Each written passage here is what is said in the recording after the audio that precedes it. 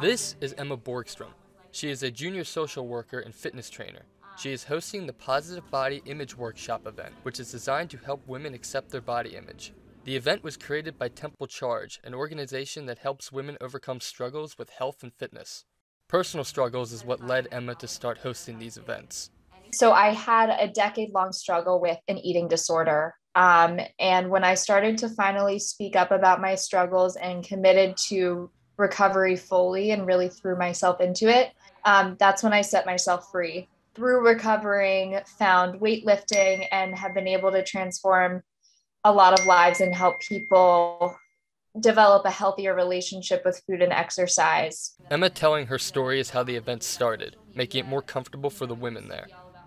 It was then followed up by a question she would ask, where everyone would respond by writing in a journal. The question was, if working out did not contribute to changing your appearance at all, how different would your workout look?